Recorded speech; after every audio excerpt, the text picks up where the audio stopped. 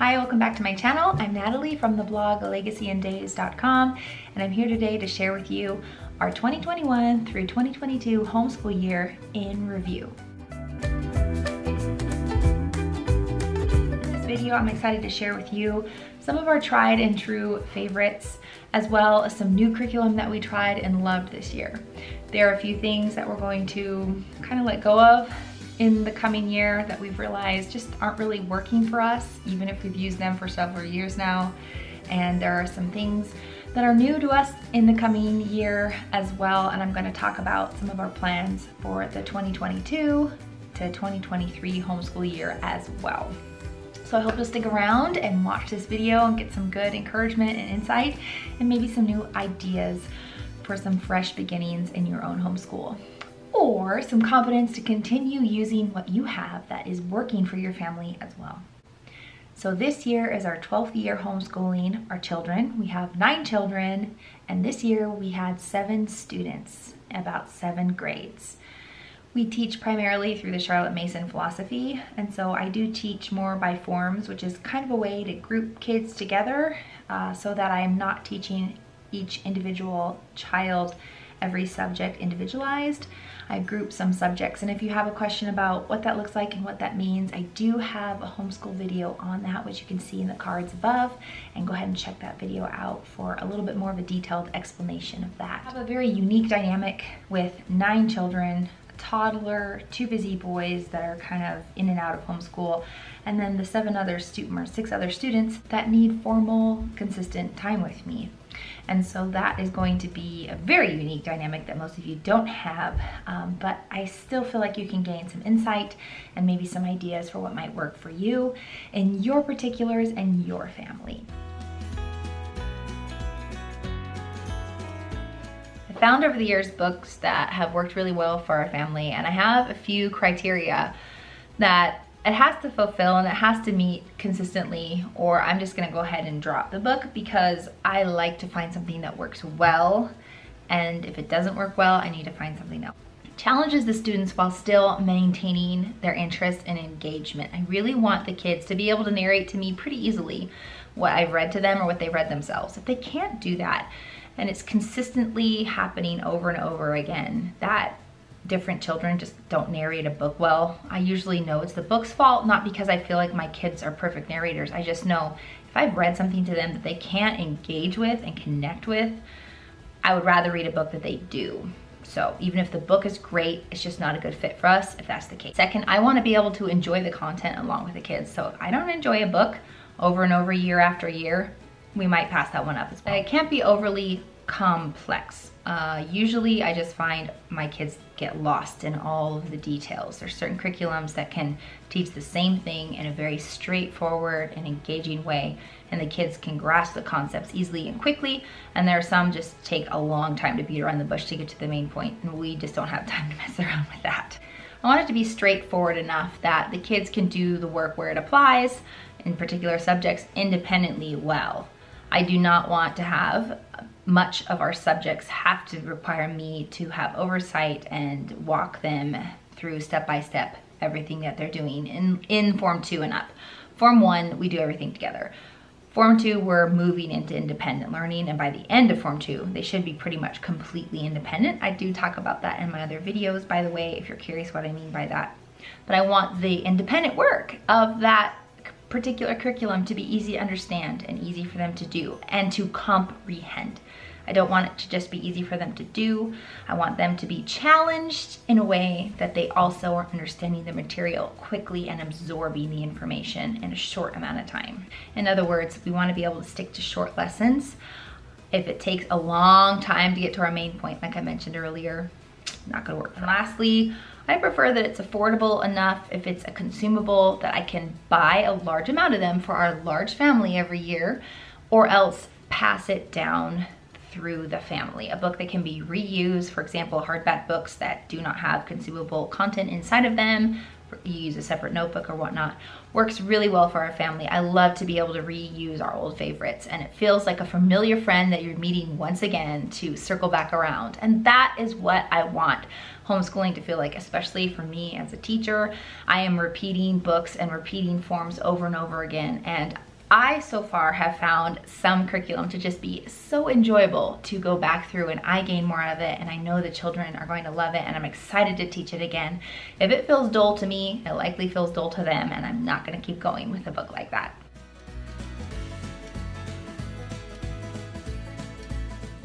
Subjects that worked really well for us this year was we followed the A Gentle Feast curriculum book list guide. Our schedule varied away from hers depending on the form, because my older students, the 2 in high school and my 8th grader, were not doing their core subjects according to the book list of A Gentle Feast curriculum. But my Form 2, which was my 5th grader down, did use pretty much primarily the book list from that. And we enjoyed a lot of the books on there, especially the biography books. Kids enjoy those and they just eat those up. Our older kids did Omnibus for their 3rd year, I believe, this year, and that was delightful for them. They participated in a local co-op to do that, and it is just lends itself really well to be able to have great rousing discussions with their peers.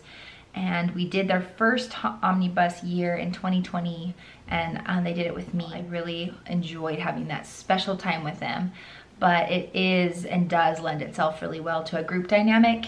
And it is more comprehensive curriculum in that it incorporates history, literature, writing, rhetoric, all in one. And so they get a chance to establish their own opinions framed within a biblical worldview on some of the really prominent and formative books of our times. And we're excited to use that curriculum in the future with our high schoolers. So for history this year, alongside of the A Gentle Feast book list that we really enjoyed, the biographies anyway, the core history we ended up using was The Story of the World, which she does not recommend in her curriculum, but I have used it in previous years in the past, and I ended up circling back around to it this year because it comes with an audio CD set, and I knew I have a baby and I'm gonna have limited time with so many students and 2 high schoolers that I needed to simplify wherever I could simplify. It was probably my 3rd year using this particular book, and I loved it, and the boys loved it, really latched onto the ideas. We ended up spending more time in it than I anticipated.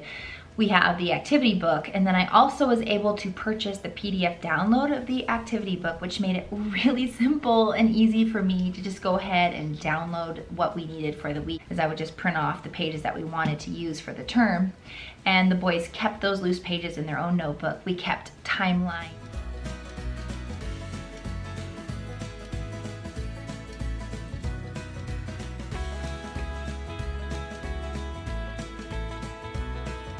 Just really enjoyed using this curriculum together. There's a lot of other options to supplement for your older students. You can give them more assignments, we can do further research, we can get more books in the library, they have recommendations. And the stories that I read from to the boys in here are written so engaging that the kids just understood and narrated back to me really well. My 10-year-old was able to engage with this fairly well as well, and there's questions to ask in here.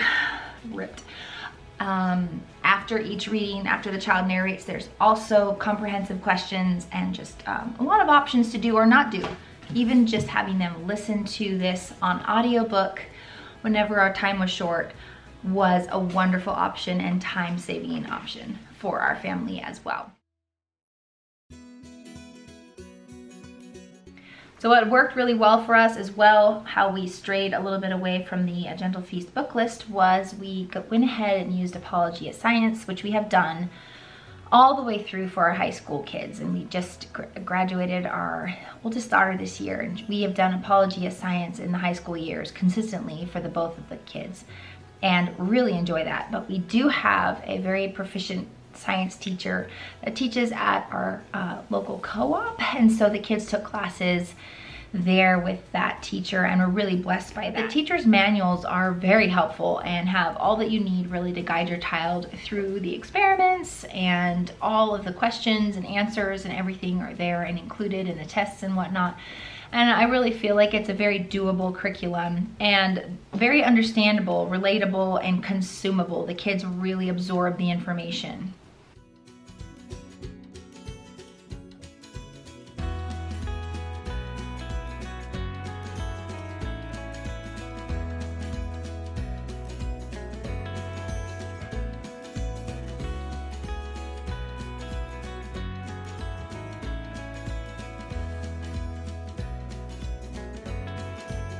Other thing I love about the manual is it teaches the full scientific method. So they are learning and testing theory and testing experiments and not just reading dry facts.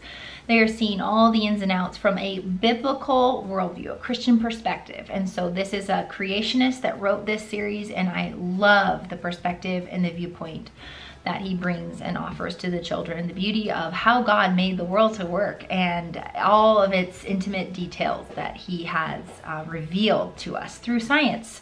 So it's a real gift to be able to use this curriculum. And our little guys love the A Gentle Feast science books that were recommended this year for our Form 1 students. They would listen to those during quiet time, so I wouldn't have to add another read aloud after I've done their independent work with them and their independent lessons with me.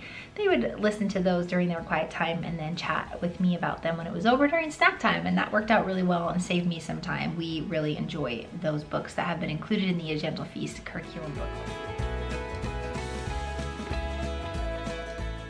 Moving on now into logic. Our 8th grader did logic, the art of argument this year, and that worked out really well. This is our 3rd student to use that curriculum, and it is also teacher friendly. It's a simple enough course to go ahead and teach yourself with the teacher's manual, and he enjoyed that and was able to keep up with that independently on his own pretty well. So I really would recommend that book. That's one of our favorites for teaching logic that we have used so far. It's a fun, engaging way to learn it. It does come with a video series that the kids have done in co-op before, but we didn't use that this year. My son just did it on his own with me going over things with him. All right, and our literature this year was also taken from the A Gentle Feast book list, and her schedule we kept up with for the most part. We used those for read-alouds and really enjoyed pretty much all of the samplings that she had to offer there. I really enjoy how she takes the literature suggestions and corresponds them to the history timeline within the same time period that we're studying in history, and that is such a fun way to engage with and interact with the people of the times and their stories as well, and what's going on, and make it really relatable. For our geography this year, we stuck with the A Gentle Feast book list recommendations for the most part, but I'll put some caveats later when I talk about what didn't work, because there are a few that we're gonna move away from.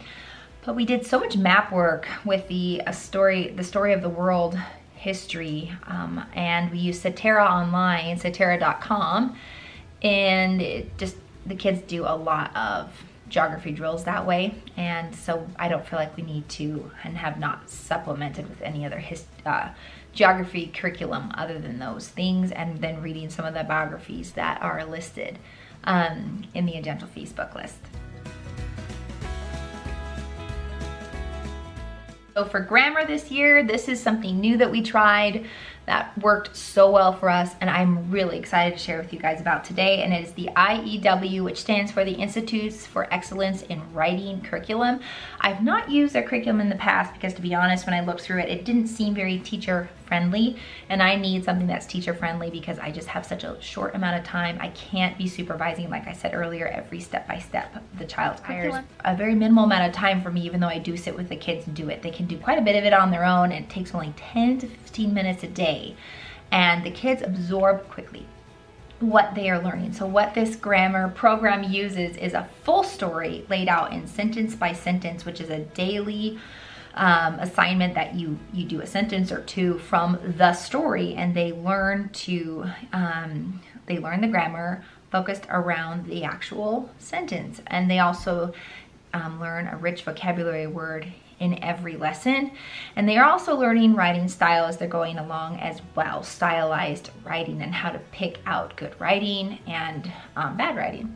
So it has been an awesome curriculum. I love it so much. What I ended up doing was I bought all of the teacher's manuals for the curriculum, and it does include, you can buy a lesson book, but what I ended up doing was just buying, I believe the PDF student notebook comes for free with the purchase of a teacher's manual, if I'm remembering right. And so it's printable. It's a printable file, which I can print off as many times as I need for as many students as I need, which for me is a huge budget saver. As they sit and work on it, I can give them input as necessary. So I highly recommend this curriculum for sure. I think it is very affordable and really comprehensive, as well as just super easy for the kids to absorb the information. We've never loved grammar this much before.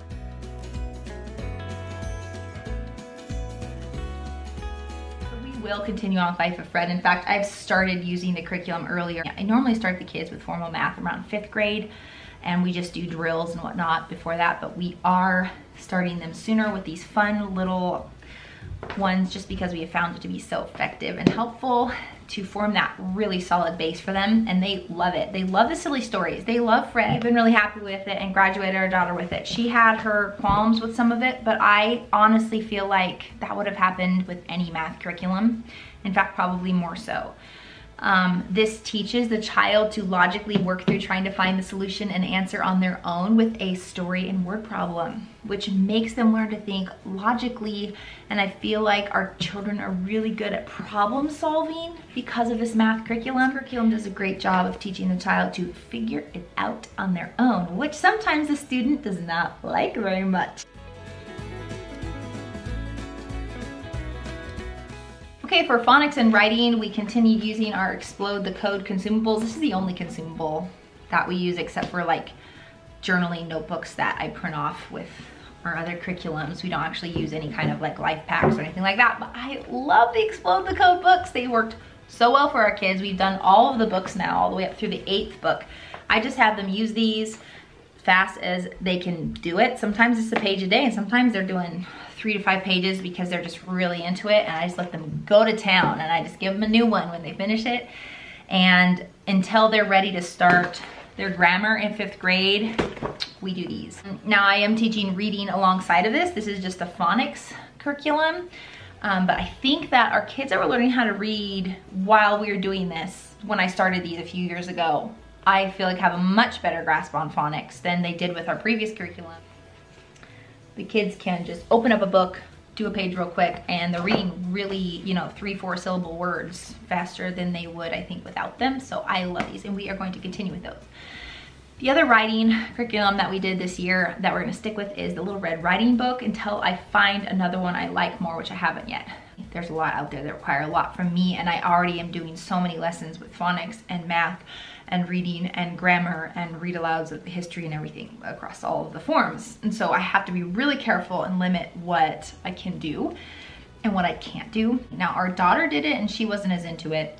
I don't think she got as much out of it or applied herself as much, but we let them do it on their own, and I think my son just liked it more. And so that's one of the reasons I'm gonna try it again, is because if it works really well for one student, it might work again. If it doesn't work for one student, it might work again still. So I don't totally cancel it out until it just keeps not working for us.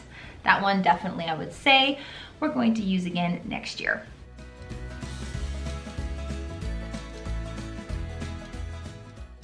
Okay, so now we're gonna get into what did not work this year. So one thing that did not work this year was having my older children and my husband help me.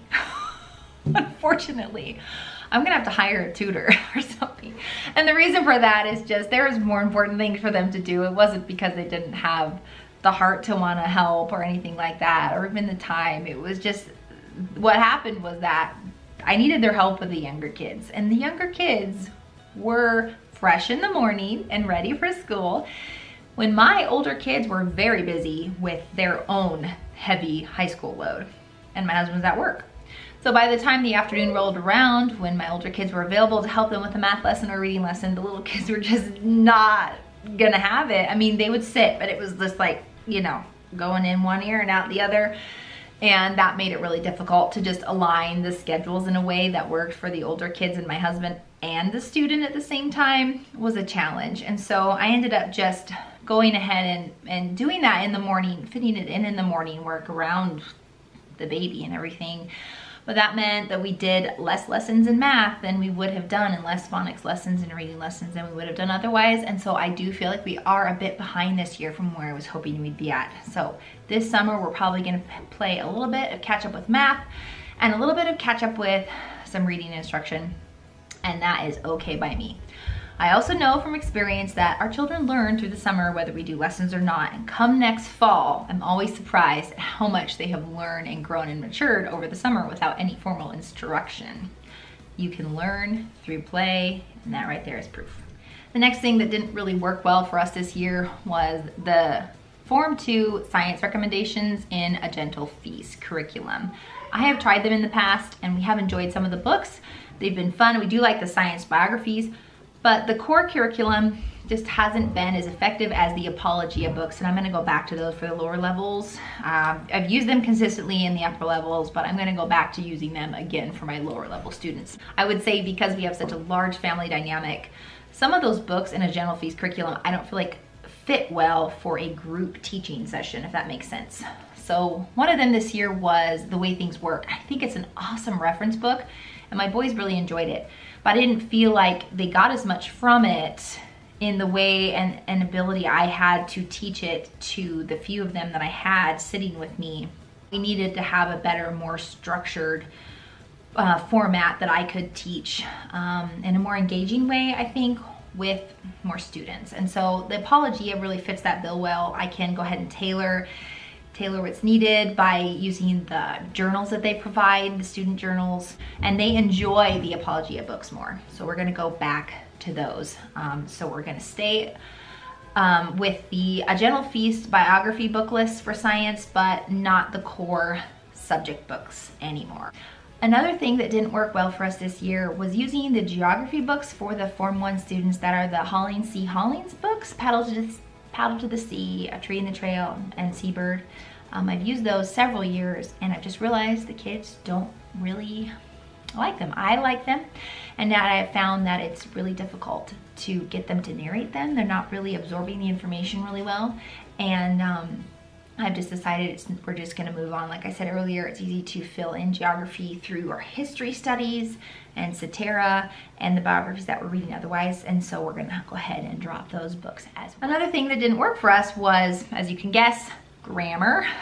So our grammar curriculum in the past was Shirley English that I would start in 5th grade, as well as using Simply Grammar earlier on, or sometimes Simply Grammar we'd begin more 4th or 5th grade and then move into Shirley English in 6th grade, and then we use our mother tongue for high school grammar. And so we're just gonna move away from those for now as we found a better fit for our family. Although I will say, I love the Shirley English chants and songs, and I still feel like I wanna play those CDs so the kids can learn those, because I think they're super helpful. And it worked for us for the time being for them to learn grammar. The thing that the IEW has that the Shirley English doesn't have is more of an applicable context, so the kids can actually apply their grammar to real life books that they're reading, I think, more easily than, and it's comprehensive in that way, than the Shirley English, where I feel like it's easy for them to understand their lesson, and then once they close the book, it's kind of like, I don't remember how that applies. So I love the IEW. Now moving into what our plans are for this coming year. Some things that we're gonna change is we won't have a student that we did last year, which is really amazing. We will be losing a student and not gaining a new one yet. My littlest guy is 5 years old and I'm not teaching him formally for another year. So I will lose a student for the first time. And then our son is a junior this year, and the following year he will be a senior. And every 2 years, Lord willing, after that, we'll be launching another child. So it's very exciting and kind of a unique season. What we are going to do differently this year, put our new ninth grader, our third-born son, second-born son, third-born child, into C-Prep, which is college prep that is directed towards Christian homeschooling families. And he's gonna take some science classes and not sure what else yet, likely because they do teach the Apologia curriculum, and we'll be using the textbook that we would choose for him anyway. So that is an option we are looking into this year as well. And another one I'm looking into is beginning visual Latin. If any of you have heard of that program before, let me know in the comments below. But it can be a subscription base where it's $25 a month and you can take whatever one of their classes that you want, free streaming, and I've heard lots of great reviews on it. It's an online program that is supposed to be very engaging, and Latin has not been something I've been able to prioritize just on my schedule, although I really do want the boys to get a good base of language this way, and we haven't been able to do that. So we're gonna try that this coming year. And that's as far as we get this coming year that I've made plans for. So thanks for joining me here today on this video, and I hope you guys have a wonderful week and a wonderful summer, enjoying the fun free time that you'll have to be able to really fellowship and play outside. I will see you guys in the next video. Bye.